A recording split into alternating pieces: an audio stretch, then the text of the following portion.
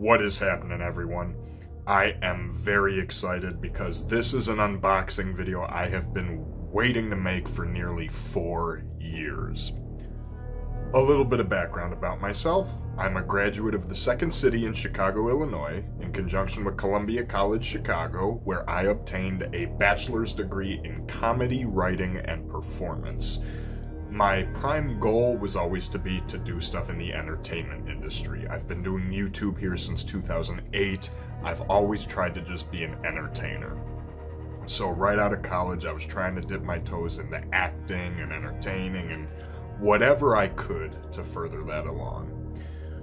Well, in January of 2021, my good friend Aaron from Flashback Weekend notified me of a casting call by local Chicago filmmaker John Borowski, whose films have been world-renowned and even featured in Entertainment Weekly's best serial killer documentaries of all time, for a John Wayne Gacy film he was doing. So I applied to be a victim, and I got the part, which was really exciting. I filmed my scenes in February 2021 for the John Wayne Gacy Murders, Life and Death in Chicago, which began life as a film. There was so much content and so much to work with that it grew into being an 8-episode miniseries. So I was called back in August of 2023 to be even more victims and to do some stunt work for it. John Borowski's a great guy. He's got a very vast filmography. If you are a true crime fan, I highly recommend his work to you. And this is his magnum opus. It's his most polished series. It's his only series because the other ones have all been like documentary films. And I'm just, outside of doing extras work on Chicago Med, Chicago PD, this is my first real thing that I did that my name is attached to. Borowski also has a book called Hunting a Predator, which was compiled during the production of this series, and it is scans of all the original police and legal documents of the Gacy case, which is really cool. It's a wonderful companion piece for this documentary series. But after being in production for 5 years, and after over 3.5 years of me being involved, look what we're holding today, ladies and gentlemen. Let's dig in.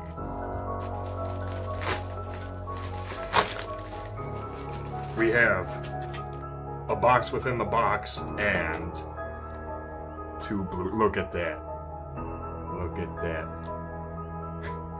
The day has come where I'm actually holding a physical copy of the John Wayne Gacy Murders in my hand. I ordered 2 of them.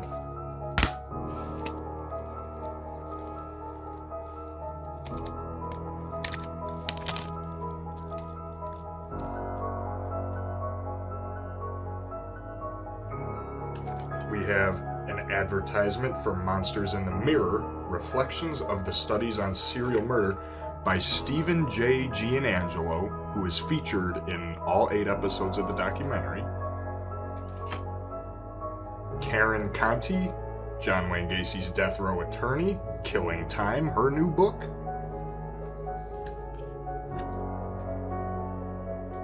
On John Borowski's other films. And our limited edition photo print, number 55 of 250, autographed by people from the Gacy case. Rick Staten, his art dealer, Mike Albrecht, one of the arresting officers, Karen Conti, his death row attorney, and Marty Zielinski, his photographer.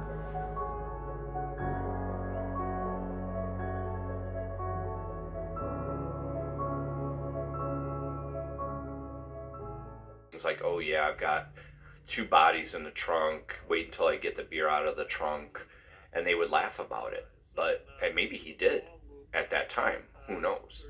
Maybe he was going to throw a body into the river.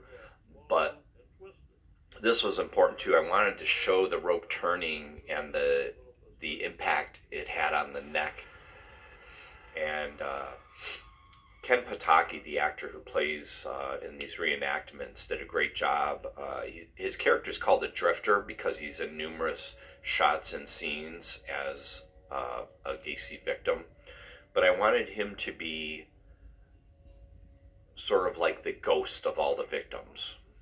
So he symbolizes all the victims. It was very important to me to talk about the victims and, you know, have their memory, and that's why I created these still screens with the victim's photo, the date they disappeared, their age, and the information on them. So that's my way of remembering the victims.